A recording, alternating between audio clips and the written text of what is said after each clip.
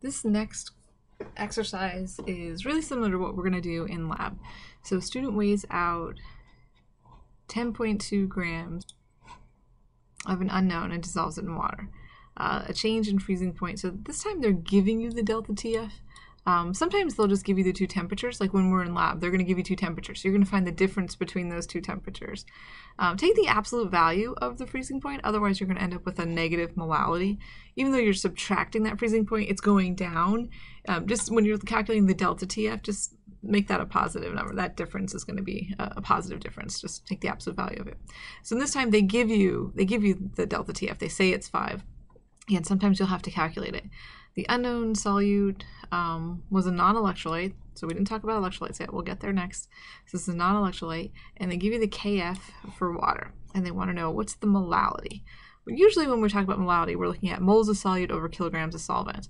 But in this problem, they give us the delta T and they give us the KF, so we can find molality in a slightly different way, because we know this equation, right? We know that the delta TF is equal to KF times molality, right? So if we know TF and we know KF, we can solve for molality that way.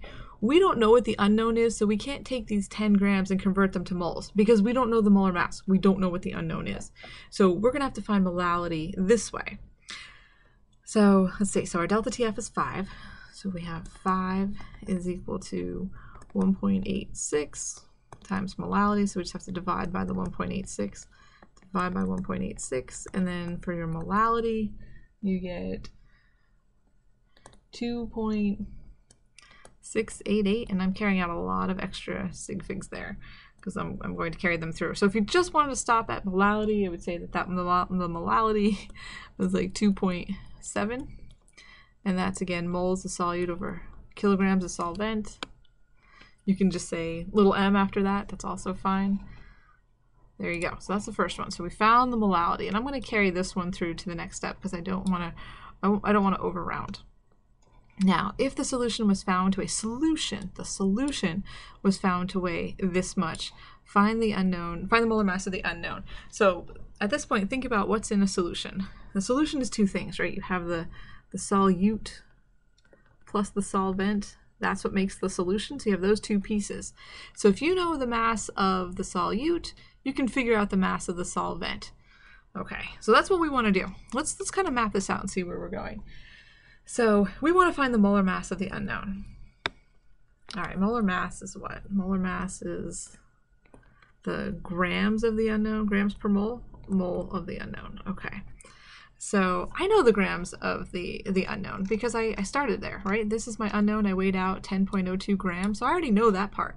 I just need to find the moles of the solute, which I can get from the molality, because what's molality? Molality is the moles of the solute over the kilograms of the solvent.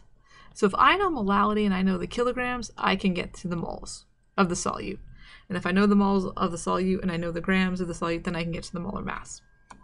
So we're going to have to use the molality, which we have from part A, and the kilograms of the solvent. So I need to find the kilograms of the solvent. All they give me is the mass of the solution and the mass of the solute. Where's the mass of the solute? Over there. So if 90.85 is equal to the solute plus the solvent, so that's the solvent plus the solute. The solute is what? It's 10.02 grams. There it is, 10.02 grams. All I have to do is subtract in order to find the mass of the solvent. So minus the 10.02 gives us what? 80.83. And that's the grams of the solvent. And to convert that to kilograms, I'm just going to divide that by 1,000. All right, so that gets me 0.08083 kilograms.